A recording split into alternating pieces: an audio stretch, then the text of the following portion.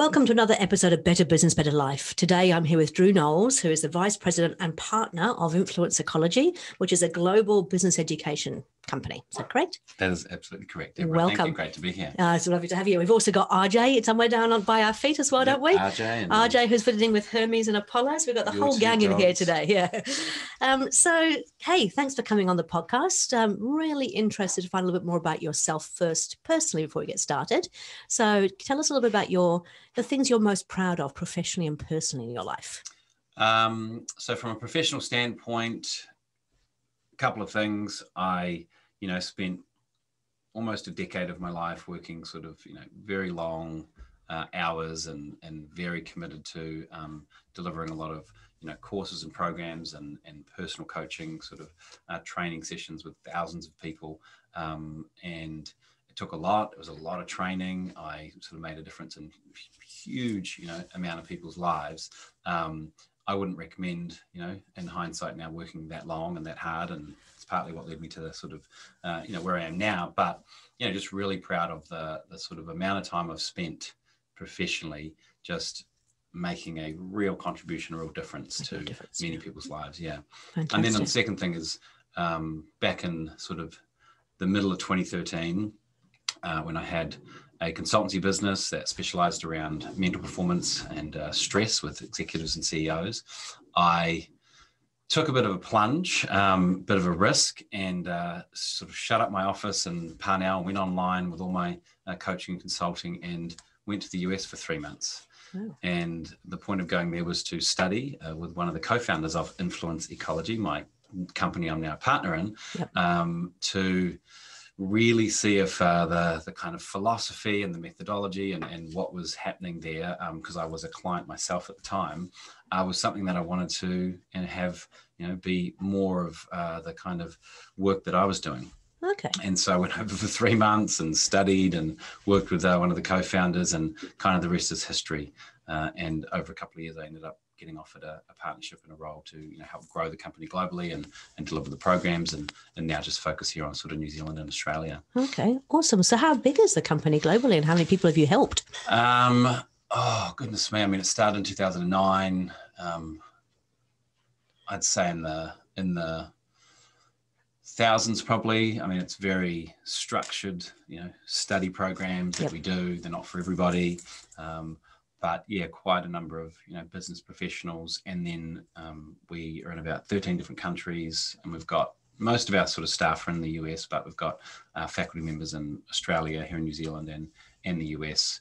And then, we have sort of a lot of webinars and podcasts and all those sorts of things that, have a bit more of a far reach around the world. So, yeah. Sure. So tell me a bit about what it actually is. I mean, influence ecology, it sounds quite mysterious. What is it all about? Easy way to think of it is like a small university that teaches people to be more influential.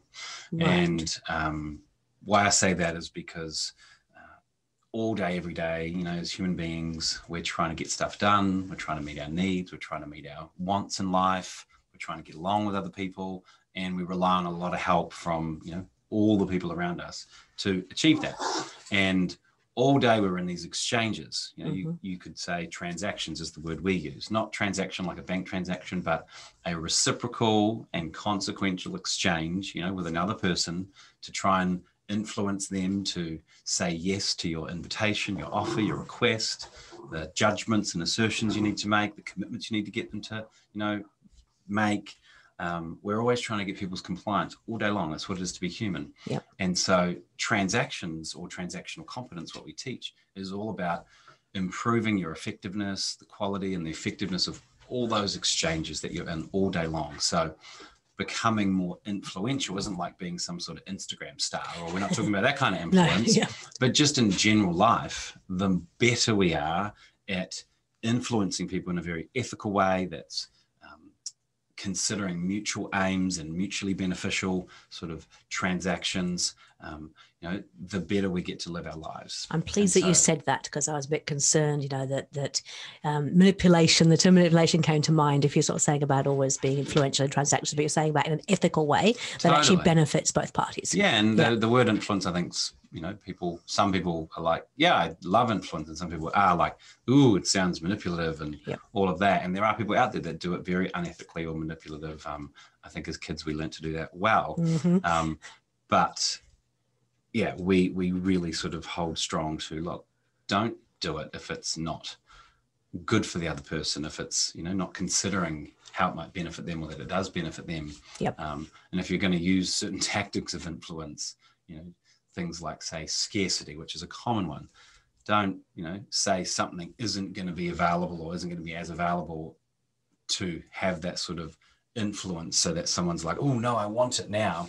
And then 5 minutes later say, oh no, it's still available. As in, that sort of example where maybe you ring up in the TV ad. Yeah, there's only 5 available. Yeah, and then of course it's available. So that sort of practice is not, it's the opposite of what we want to teach people. So where do you start? I mean, I visited your course a couple of days ago, and I was very impressed with the way that you approach it. But give me a 101 without a visual. What do you do to start thinking about how influential you can be? I think one of the first things that we really have people, confront and look at is that you're always transacting. In other words, you're always in a reciprocal and consequential. And I mean consequential, like not bad, as in just there is a consequence to the exchange. And so we have people start to look at, what is it like to be in a transaction or in an exchange with you? Sometimes it's good. Sometimes it's not so great. I know for me personally that there are some ways that I, act and behave, or I go about things that that's the way I think to do it, or that's my natural way to do it.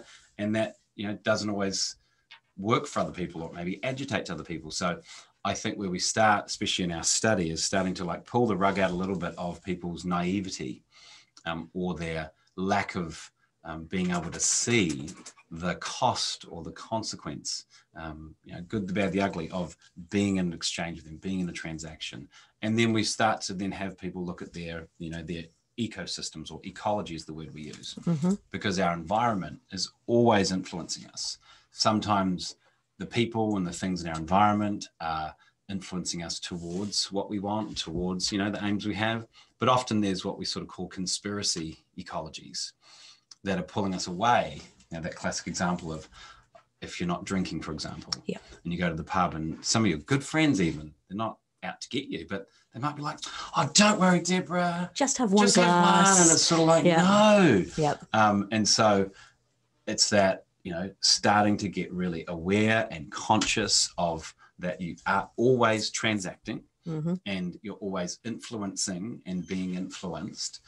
And so it's just raising that awareness as then we start to teach some real frameworks and models and principles that kind of give you the codified way, or the sort of decoder ring, so to speak, of how to navigate those exchanges and those transactions a whole lot better.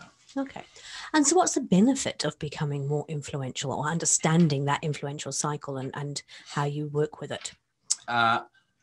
Most of the business professionals, we work with are often challenged by or struggling with, and I don't like this term, but it's an easy way to get it, work-life balance. We would more say satisfaction across a broad range of areas of life.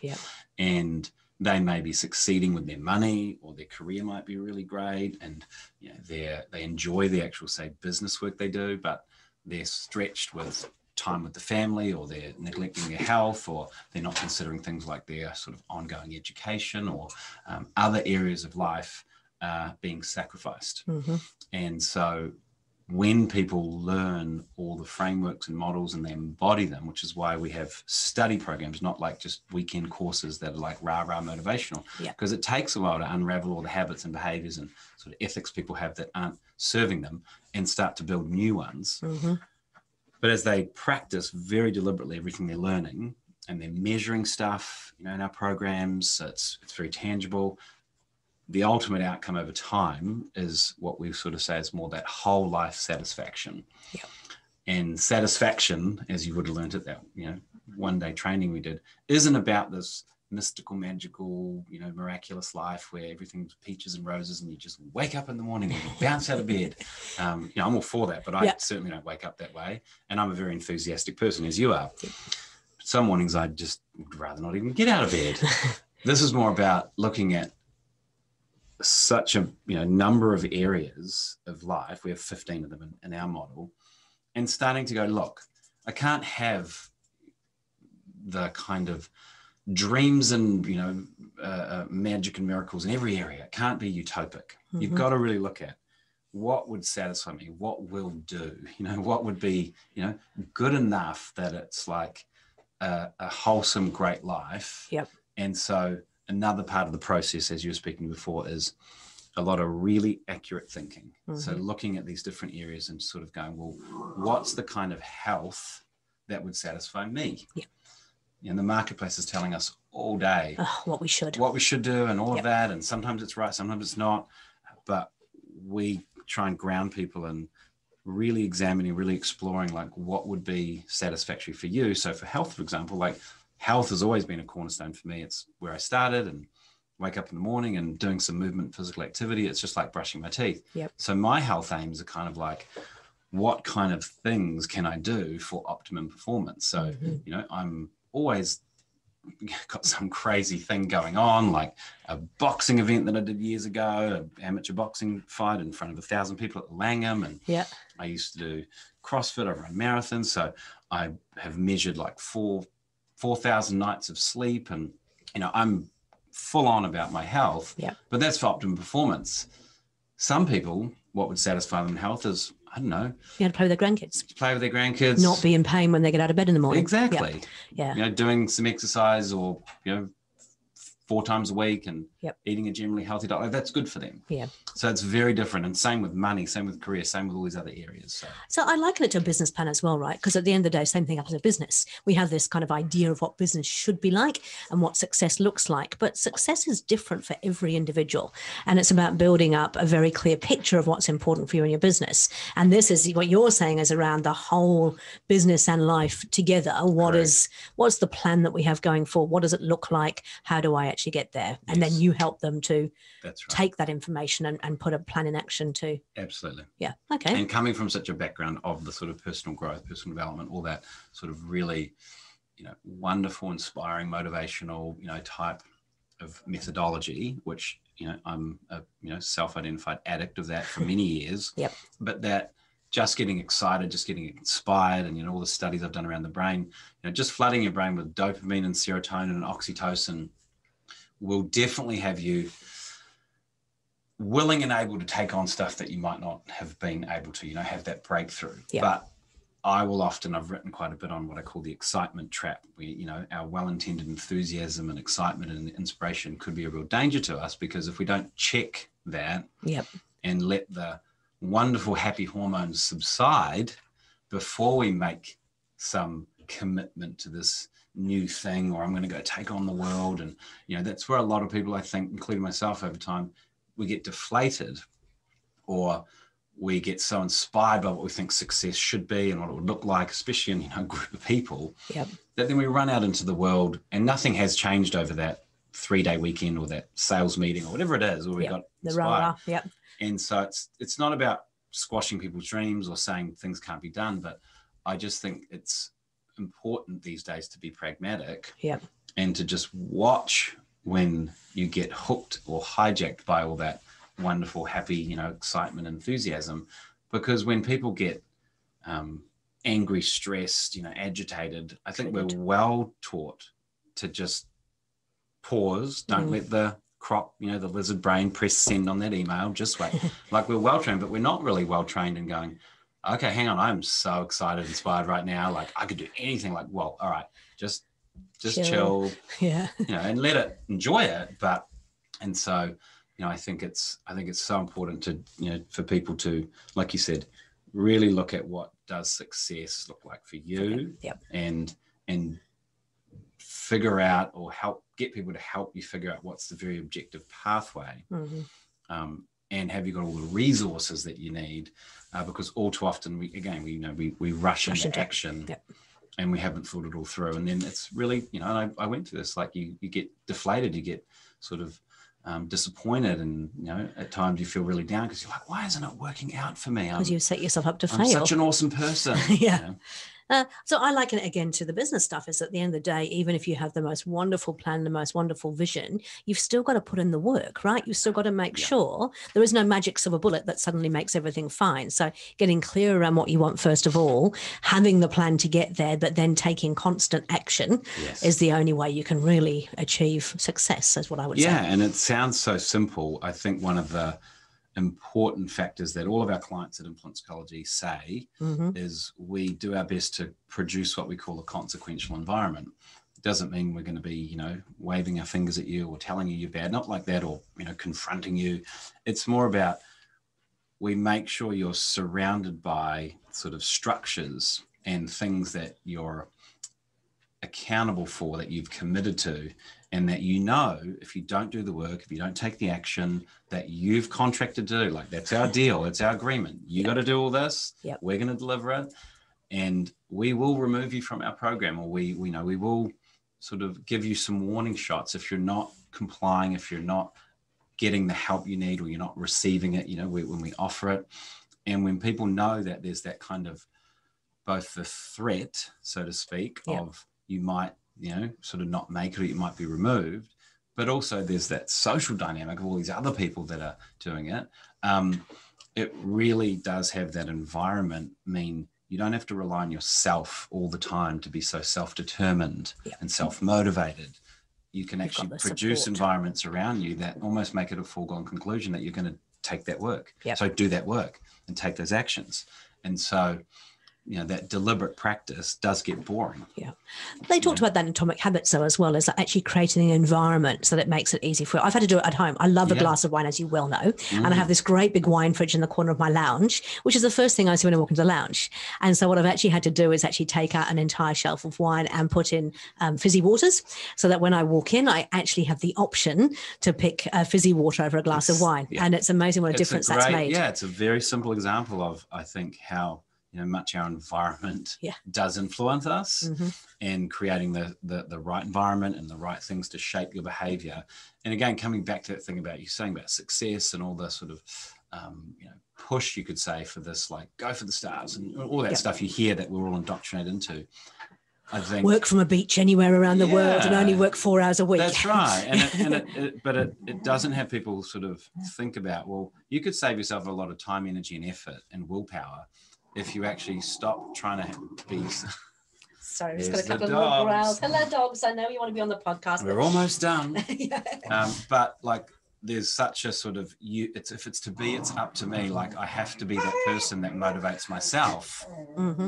And it's way smarter, in my view, to actually go, no, let me get a whole bunch of people and, you know, the structures that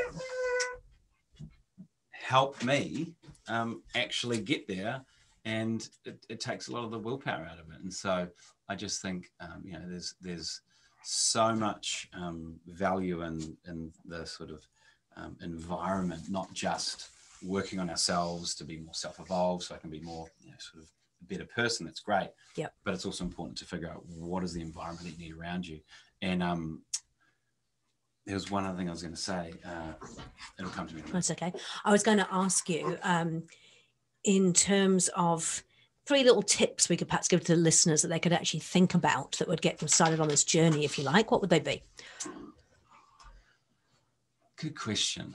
Anything they could read? Yes, I'm just prompting you. There's something you've come across that's been really great in terms of helping you understand. Well, one tip is, if you want to really change a habit, you could say, or a certain behavior over time, that it's not one that, say, that you've dealt with before, you've sort of tried and hasn't worked.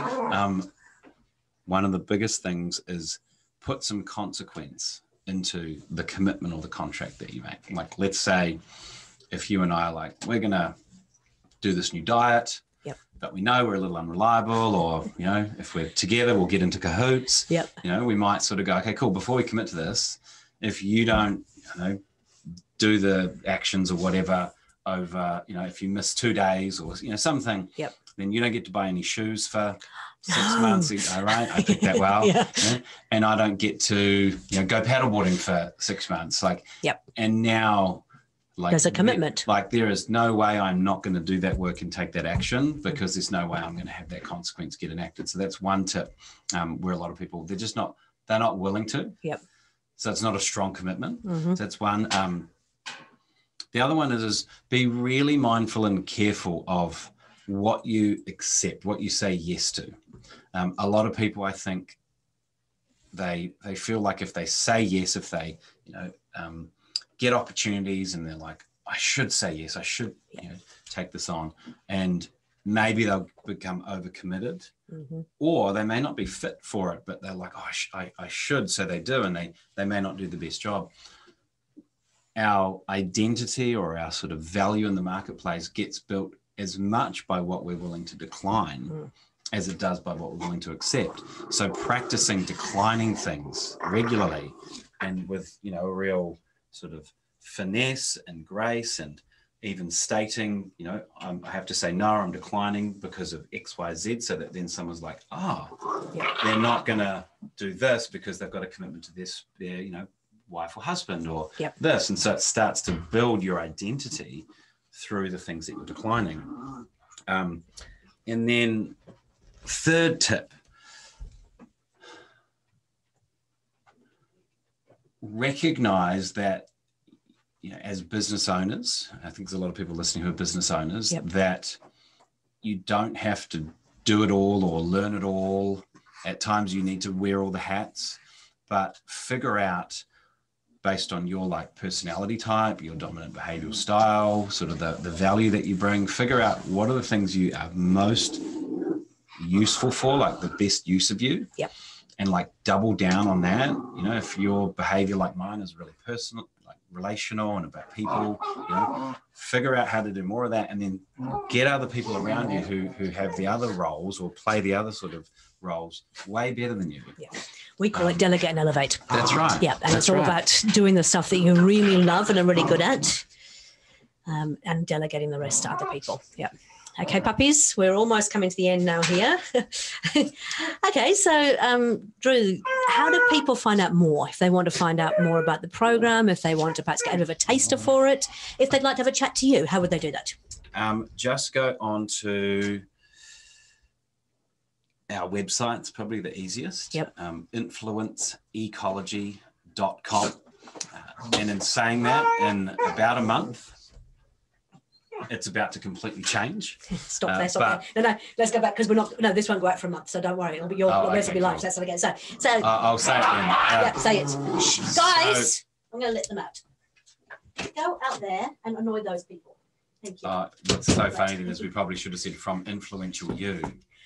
Oh, really? Yeah, okay. July 7th. But if you go to Influence Ecology, it will redirect that way. Okay. Yeah. So Jordan, we're starting again now from there. So tell me, Drew, so if people have been interested in what they've heard and they'd like to find out more, what's the best way they can do that? Do we have a taster? Do we have somewhere they can find out information? How do they contact you? Absolutely. So just go to our website, influentialyou.com. And that's our sort of new brand that's just been launched for our company. And there's a load of resources. There's all of the different sort of trainings and things that you can find there. Is there a quiz? There's probably going to be all sorts of things like that. Excellent. Or just go to my LinkedIn page. So that's Drew Knowles. Influence Ecology. Fantastic. Well, look, thank you so much for your time this afternoon. Really a pleasure to have you on here. We'll look forward to hearing more from you. Thank you so much for having me here. Really appreciate it. Thanks, Drew.